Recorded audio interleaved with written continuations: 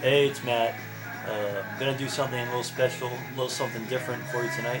I just picked up the Rock Band stage kit, and I've been testing it out. And I'm gonna start doing a series of videos that's going to base around the Rock Band stage kit and see what kind of stage effects you get for specific songs. Right now, I'm gonna do guitar. I'm gonna do drums tonight.